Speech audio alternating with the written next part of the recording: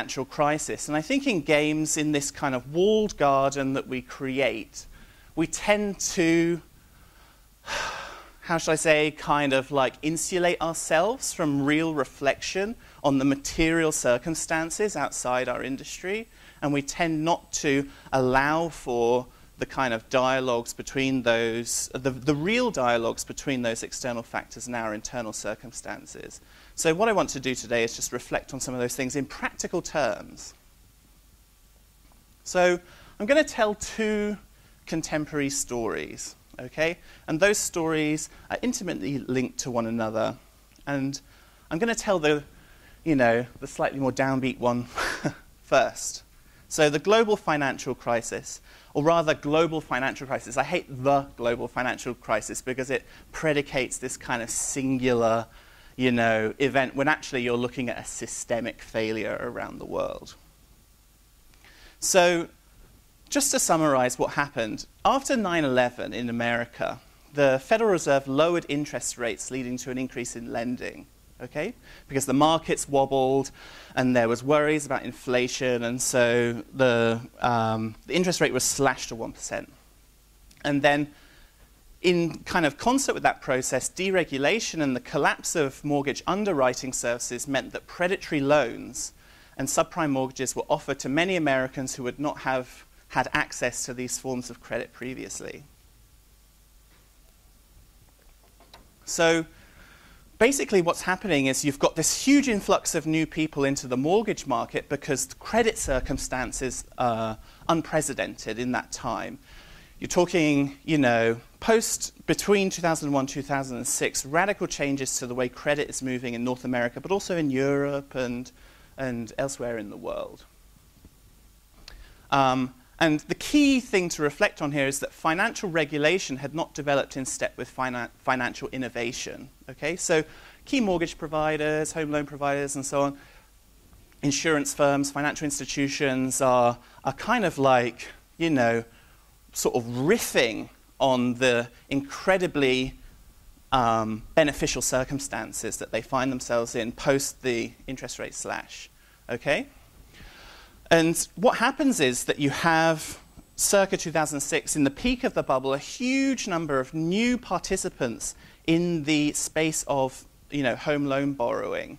And these people are borrowing 100% of their mortgage. They have no deposit. They have 100% of their mortgage borrowed from the bank. So they are acutely vulnerable to changes in the marketplace, the job market, and so on. Any fluctuation in their income is going to have a massive, drastic impact. And of course, as the markets start to wobble in around 2008, that volatile mortgage debt starts to become a problem. It becomes a particularly virulent problem because that mortgage debt has been bundled together, chopped up, and sold as a form of speculative investment. Okay? So financial institutions around the world have said, look, we've got this really risky debt, but we can actually, avert some of that risk by bundling it, chopping it up, doing all of these kind of like arcane financial things to it. And then we can bet on it and speculate on it and produce these huge revenues. Okay? So a person's mortgage, a person's home loan, has actually been systematically kind of disassembled and no longer, you might take your mortgage out with Lehman Brothers, but it turns out when push comes to shove, Lehman Brothers don't technically own that mortgage anymore. Someone else owns that mortgage. And so things have been kind of drastically reorganized. So these toxic debts made up of subprime home loans and financial derivatives swept through the financial markets. There was no way for financial institutions to effectively kind of insulate themselves from these toxic debts because they had all been playing the same game. They'd all been following the same formula, buying into the same kind of like systemic practices. And they knew the high-risk stakes. Angelo Mozzillo of Countrywide Financial says, in March 2006, Mozzillo wrote that the lender's program of granting subprime loans for 100% of the value of the borrower's home was, quote, the most dangerous product in existence, and there can be nothing more toxic, and therefore requires that no deviation from the underwriting guidelines be permitted, irrespective of these circumstances. He's saying, in effect, if we're going to have these 100% loans, which we really shouldn't, absolutely do not deregulate. Do not kind of like remove the foundation that will make them in a minimal way stable. And of course, that's what happens. So that's story number one. It's a story which frames all of our choices. We tell ourselves this story in Australia that the mining boom has insulated us from the full force of the GFC and that we don't feel these factors. But as a games maker, I'm primarily an exporter. Australia is a relatively small domestic market. My media goes out into the international sphere, and so I'm constantly having to reflect on the financial circumstances of the population in the broader kind of global community of games players. So a second narrative runs in parallel to that narrative, the casual revolution. So in the past, I've written a lot of stuff about games, and the way that I define games in my work is I talk about what I call the video game gestalt. The video game is really like a super, super complex product. It's art, code, and design, each themselves distinct in their disciplinarity, overlapping to create a kind of fourth product in the space that exists between, the productive use of those disciplines. Video games are really kind of built from these pillars, and we, in our process of kind of coming to terms with and understanding video games, we systematically think about these different areas. What does it mean to code a video game? What does it mean to, create art for a video game, to design a video game? The key thing about the video game gestalt, to people who are outside of games, they think, God, that's a ton to learn. If I'm going to make video games, that's so much to learn. And I'm an arty person. How can I ever become a codey person? Or I'm a codey person. How can I become a designy person? And we really have these very, very, it seems like an insurmountable task to kind of master all of these practices and become proficient in all of these pillars in order to make a video game. And from a financial perspective, this is incredibly expensive. To have the best practitioners in art, code, and design makes the proposition of making a video game one of expense, management of highly skilled workers, and so on and so forth. So then something happened over the kind of like between 2000 and the present, which we kind of think of as the casual revolution. And I've argued elsewhere that the casual revolution was about the kind of pretend discovery of a new audience, okay? An opportunity for developers to participate in the broader changes that had begun to surround them. You read a lot of games, criticism and journalism that kind of like, runs with the story that it was like, Iwata-san being like, oh my God, if we just change the controller, we've discovered all these new people, as though they had no conception that they ever existed. Oh, we knew these hardcore gamers, these game fans, we had a really good sense of who they were, and then, oh my God, we found all these new people. I don't buy that kind of narrative, but I can see why it's a useful one. It creates, in a moment of stagnation, a kind of breath of fresh air. It allows us to tell ourselves that we are capable of surprising ourselves as an industry. But the key thing is that it was an opportunity for developers to participate in the broader changes that had begun to surround them. The rise of the mobile phone market, the rise of Web 2.0, the rise of social. You have an increased connectedness among people. The decline of a notion of private in favor of a notion of a kind of shared experience as part of the broader context. Okay, so the casual revolution, if anything, was the games industry giving itself permission to kind of open up and reflect on this whole body of new people. And there's a technological and cultural aspect to the casual revolution as well.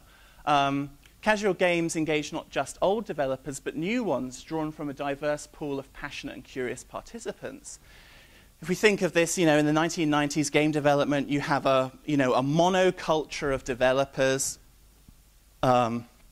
developing in a relatively small total number around the world, at vast expense, using very bespoke tools that weren't freely available to the general public.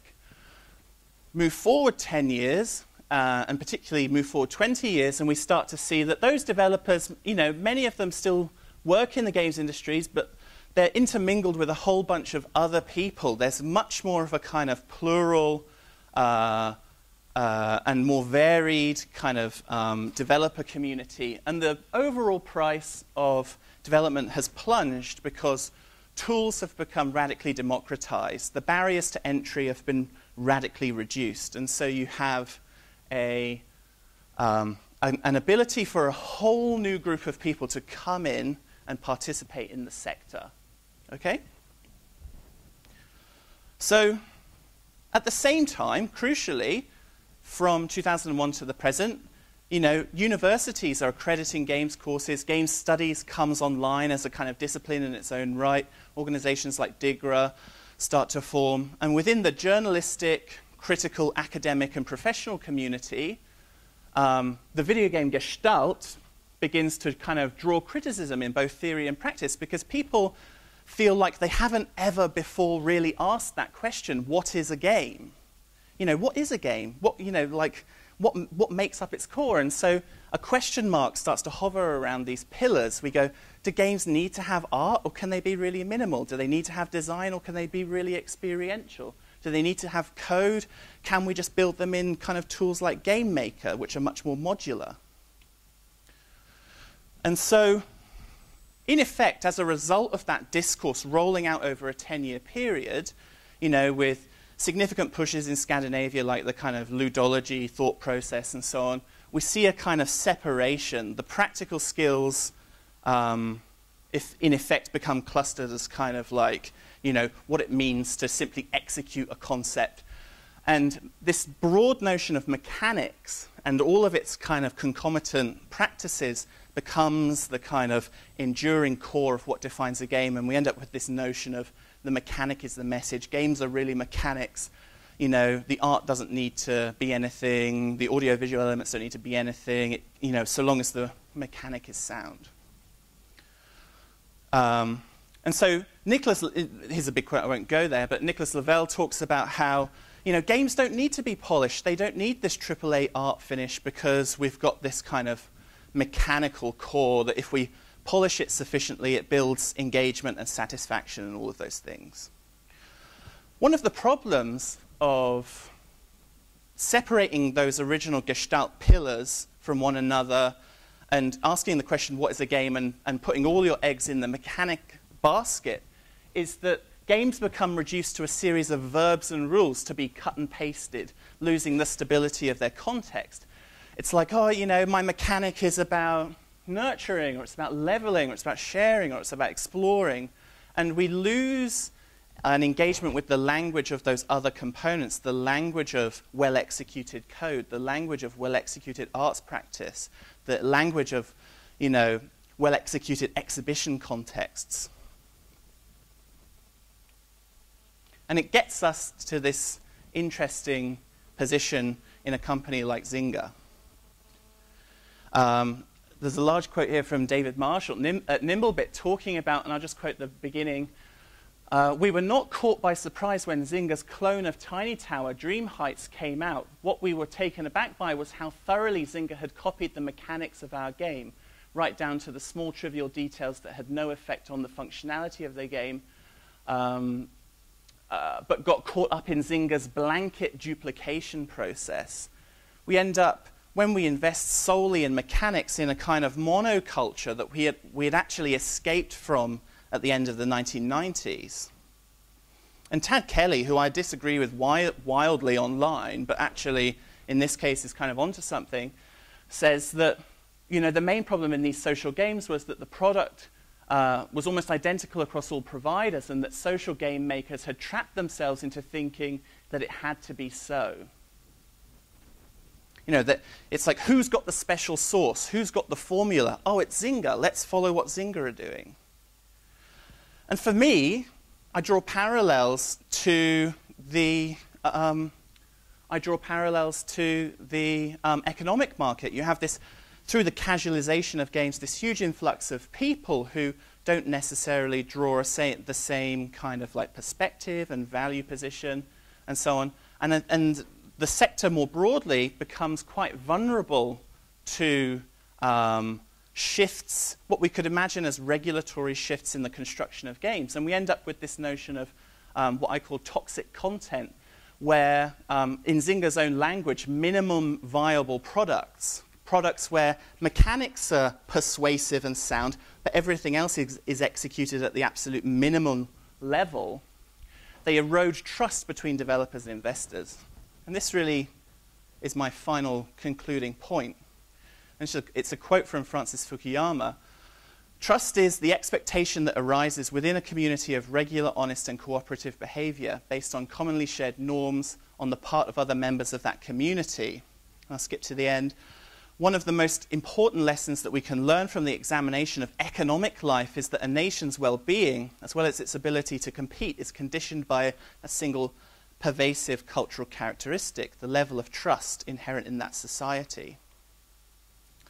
And so, to return, in conclusion, to this video game gestalt, when we talk about engagement and we talk about the contemporary problems that define the industry of social games, gamification, and so on, and we locate all of our thinking in this mechanical base, we lose, in effect, what the real essence of this gestalt is, which is the stabilizing power of it.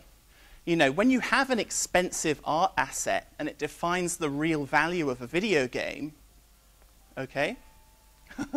When you have that stabilizing effect of the true expense of making a video game, and we don't subscribe to this notion of a minimum viable product, that acts as a kind of regulatory influence on the mechanical component, because by necessity they have to speak to one another. These different pillars have to speak to one another. And so we can actually only go forward when we have best practice in these areas and we don't actually locate everything in the mechanical base. And that, for me, is the essence of Fukuyama's concept. If we're trying to maximize our profits and trying to kind of like subscribe to this kind of commercial imperative, then actually we need to see the Zynga experiment as an experiment that yielded results. And those results were a very clear statement that we need quality across the pillars that make up a video game.